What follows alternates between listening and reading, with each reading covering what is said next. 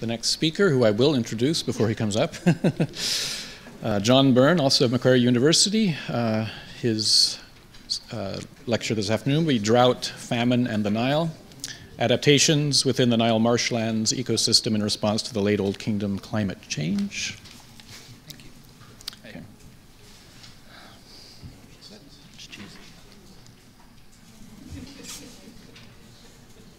All right, I wanted to remind you of some of the words of my friend Tifi.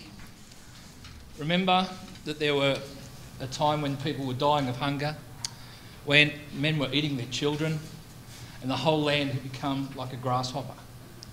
Tifi held his province together, feeding the millions, while the rest of Egypt apparently suffered a severe famine. Science seems to suggest that about 4,200 years ago, Egypt experienced a number of worse than average flood events. And a large amount of scientific investigations from a variety of sources and types all seem to agree that there was some change in the environment at this time. Some people have suggested that archaeological evidence also suggests that at the end of the Old Kingdom there was a change in the local environment. So that leads us to a sequence of events where the low floods led to a drought that eventually led to a famine, and according to many, the end of a strong centralised sort of local government. Now, my sort of study is based on these assumptions, that art basically represents the society that produces it, and the environment influences the society that makes the art. And so, therefore, somewhere in the art, we should see evidence of the conditions in which the society found itself. And my investigation context, I suppose, is based around the river. The agricultural production is directly related to the amount of soil that the river produces. Within that environmental context, we have a cultural context. The high agricultural productivity basically allowed for the development and the expansion of civilization. So the hypothesis that I sort of started to play with was that apparently the Egyptians were reasonably well in tune with their environment. So if that's the case, they should have been aware of something was changing around them. And so therefore, somewhere in the decorations they produce, we should see some evidence of this. And so the vision I had was that somehow the archaeology and the science should agree with the decorations that are produced. So the three of them together should be able to give us a picture of Egypt at the time. And the aim of my project, a bit too long really, to assess within the evolution of tomb decorations changes that may suggest an increasing awareness of a changing environment. The time frame that I'm playing with is there. The red line represents 4,200 years ago, where science mostly says that was the nadir, the worst of the drought. Now, my first degree was in environmental sciences, and when we look for changes in environments or changes in situations, we look for patterns. And some of the patterns, or the way we look for patterns, was to measure the distribution of a substance or an organism, how many or how much, and basically when that organism was present. So let's picture it. The distribution is talking about where they were. Abundance is how many were there. The most important aspect in ecological studies is the next one, succession. When were they there? And so the order of an organism or an object's sort of appearance allows us to develop patterns. So I wanted to do the same with the artwork, and I wanted to see if there was some succession in or some change or some pattern in the artworks that might be related to what I was looking for. And so within these three aspects, and over this period of time, I tried to look for patterns that stood out. I went to Harper's scene details database. She has a record of a large number of Old Kingdom scenes.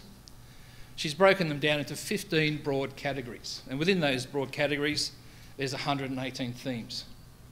And so what I did was set up a reasonably large spreadsheet where I went through her entire database and recorded every instance that she has nominated, and I plotted according to the date she suggested. The Roman numeral represents the dynasty, the Arabic numeral represents the king. So these are her 15 broad categories, and you should see here a distinct change in the abundance of the scenes themselves. It's a bit hard to see. The summary is a little bit easy to understand. The reason why, once I saw this sort of gap, I let the data decide when to do a change, and the time of Nusra seemed to be the change to do a comparison before and after, because the distribution and abundance of scenes seemed to change significantly then. And so I've done a quick summary. The 4 areas here are the only areas where the proportion of the decorations increased after the time of Nusra. One thing that surprised me is that desert hunt scenes did not increase in their proportion. There was more of them, but the overall proportion of the desert hunt scenes didn't change much at all. So the 4 scenes that I've identified are all related to food, either preparing, gathering, or organising. So basically, midway through the 5th dynasty, there seemed to be an increase in the distribution and abundance of scenes that emphasise the acquisition and the exploitation of food. It's supposed to be a drought. I've read that everywhere. And so the thing that surprised me was the marshland scenes. Before Nusra, 28% of the decoration scenes were of marshland scenes. After his time, 33%. So that struck me as something that needs to be investigated. And so I chose the marshland scenes to start. I did a similar investigation by plotting the instances according to Harper of the scenes over the time. These are the 28 themes that she has broken down the marshland category into. There's the summary. It's a little bit big, but I've summarised the summary for you now. But basically, generally, there appears to be an increase in the distribution and the abundance of scenes that focus on the acquisition and exploitation of the marshland resources.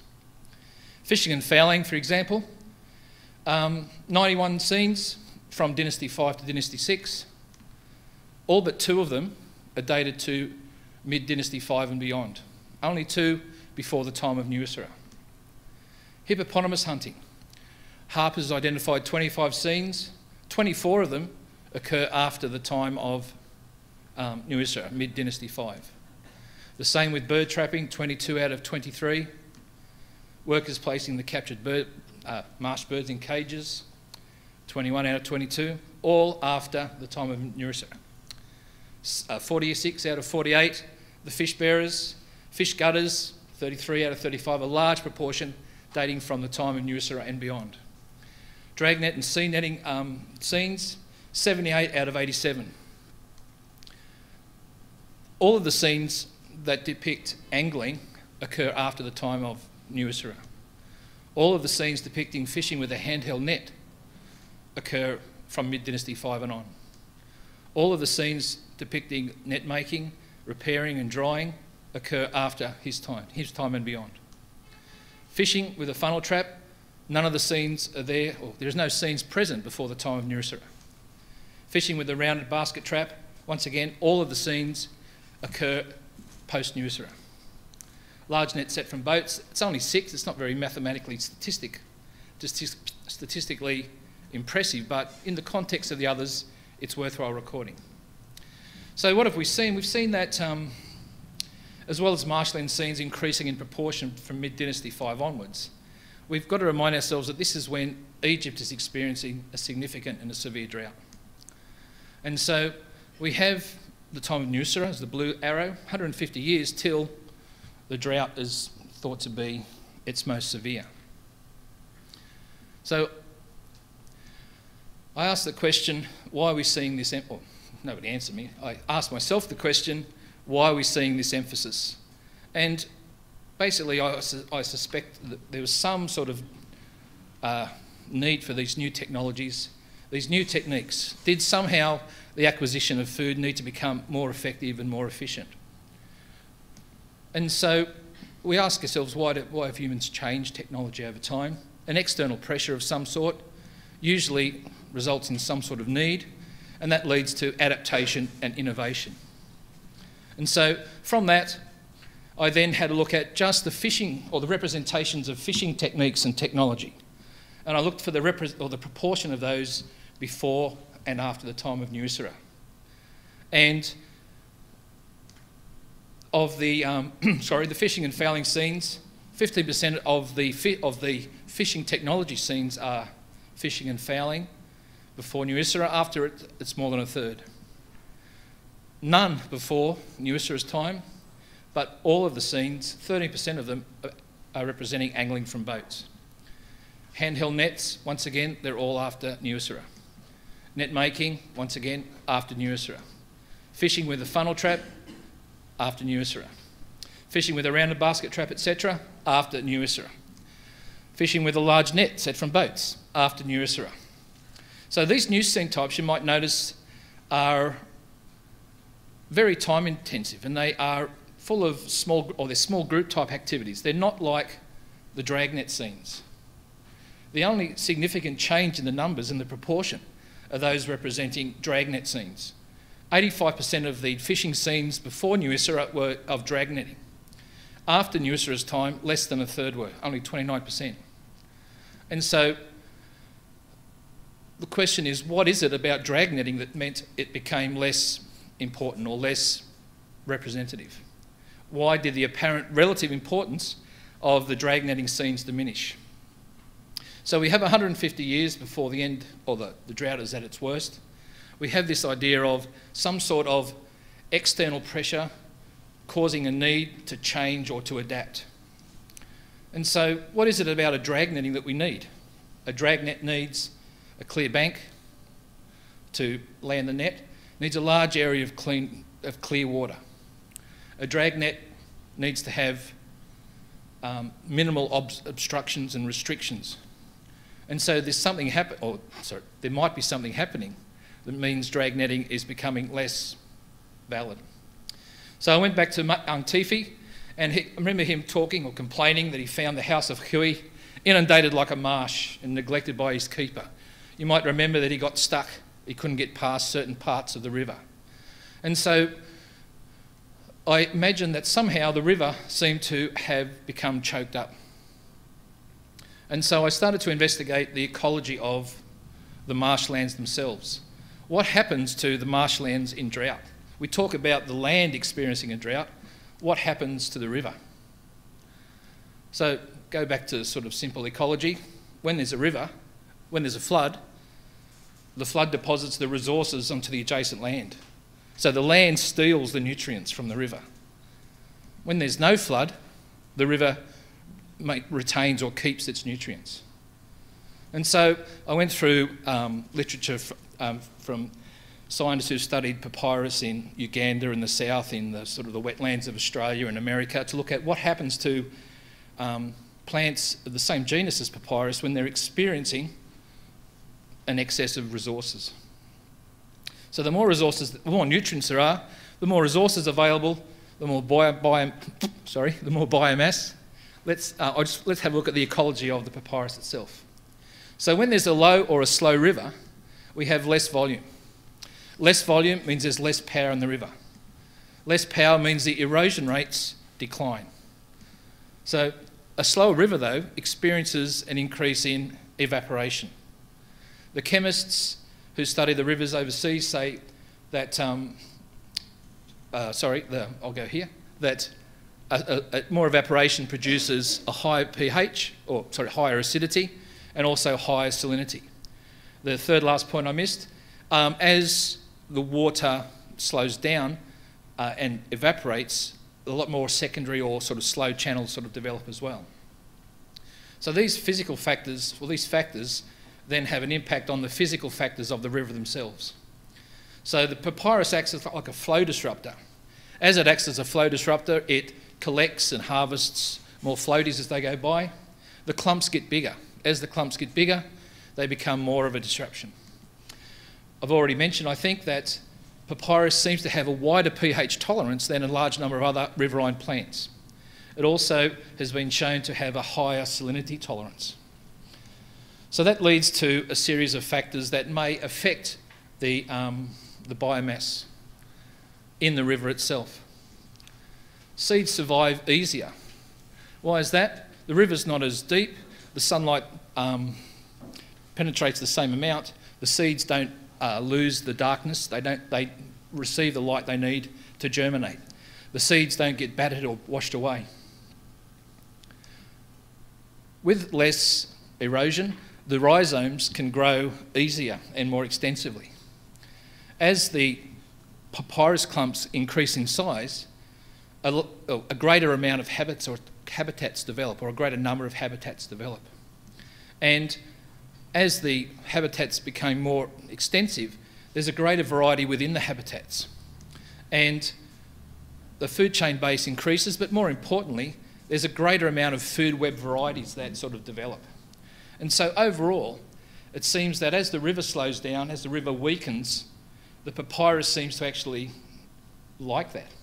And you would expect that over a period of time of a slow, low river, that the biomass... Sorry, it was after lunch. The biomass should grow in a spectacular and sort of extensive rate. And so, with the river experiencing a drought, the river seems to like the drought, I suspect. So the volume decreases, the flow decreases. And as the flow decreases, the papyrus increases. And so I'm wondering whether that, when we talk about the drought, we forget the river. And so the river did not experience the drought. The river retained all the resources that it carried. It didn't have its resources stolen by the land, as it usually does. So the resources that it kept may have helped the marshlands bloom. So as the deserts grew, so too did the marshlands. And so too did the marshlands, or the resources that the marshlands could provide. And so you have the question, if the resources available within the river increased during the time of drought, surely we can't talk about a catastrophic flood becoming more likely. So perhaps there it is, we need to look at other factors that might have influenced the collapse of the Old Kingdom. So can we truly say, as some people do, that the Old Kingdom collapsed just purely on environmental grounds? I think we need to take into consideration the increased resources that were available to the growing marshlands themselves. Thank you. Okay. I've got a few more.